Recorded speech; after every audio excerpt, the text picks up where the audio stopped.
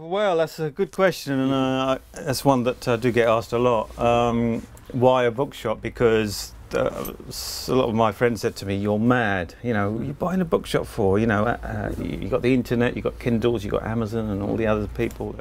I was looking originally for a gift shop or a coffee shop type concept, but this came along. I like the area. This quirky old building. It's got a lot of history and character. This is like Winston Churchill's old area. It's a nice bit of greenery here. Start of Epping Forest, and it was just the sort of the feel of the place, really. It's been going for over 30 years, so it's a fairly viable business. I mean, I'm a people person, so you've got to be a people person to work in the retail trade. You know, I couldn't imagine working in a normal store, you know, anything, but. You know, you've got to be prepared to be nice to people. You've got to be able to deal with people that are a bit rude to you, you know, and you've got to be able to handle complaints and queries and have a lot of patience. I had some savings that I built up, so that all went into the business. I borrowed some money from my mortgage, that went into the business, and I've had to take out a couple of small loans as well, only paying about 3% interest, so I've just stretched the mortgage as far as it could go. So if things do go pear-shaped, you know, say if, you know, worst comes to worst in a year or two, I've still got, I could still take out, you know, I could still meet my payments by just, you know, doing an ordinary job somewhere, you know. There was, there was a few issues actually. It was, took us about 4 months, I think, from September to January, about 4 months to conclude the transaction from my first offer to the survey and all the paperwork and everything.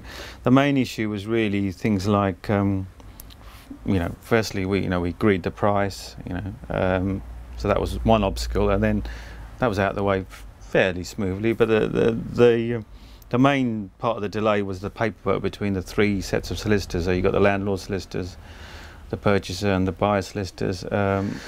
It's better to get things right, or better to get the deal that that you want, rather than rushing into something and you might regret it later. You know, first few months it was really intense, you know, learning everything, and the previous owner helped me the first few weeks, and you know, she was firing off millions of bits of information, expecting me to remember it all, and so it was quite intense. First few months was really intense, and it was hard getting to know all the different suppliers, you know, got over 5,000 titles here, you know, different books, different customers, you know, some customers expect you to remember what they want, kind of thing, you know. So it's a lot to learn.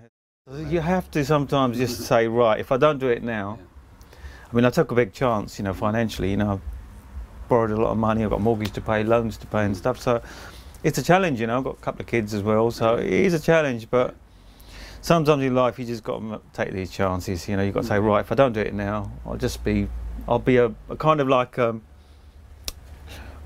don't mean this in a nasty way, but like a wage slave, you know. You're a slave to your wage, you know. My health, I feel, is, I feel a lot healthier now.